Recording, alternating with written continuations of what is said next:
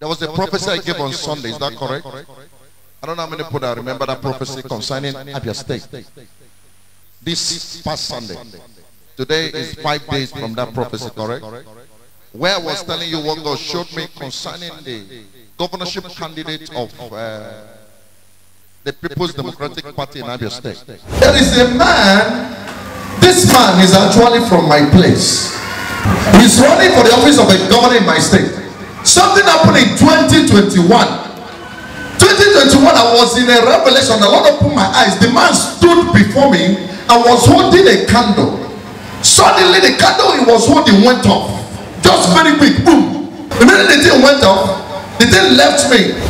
Where the Lord told me that, showed me a revelation where the man appeared before me, holding a candlelight, and the candle went off by force.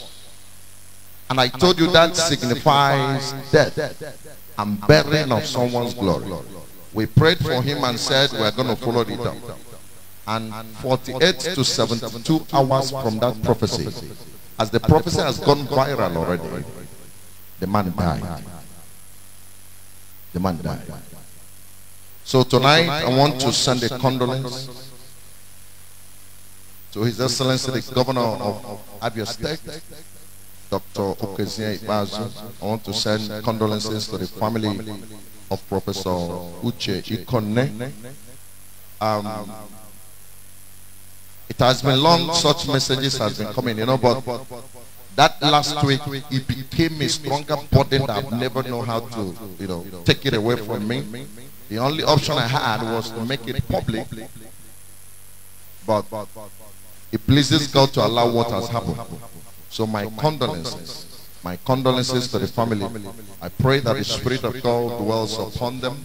I pray that the Spirit of God condones them.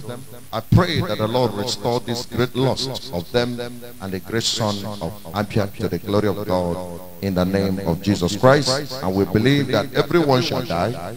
Hopefully that when we die and go there, we all will meet to part no more. To God be the glory.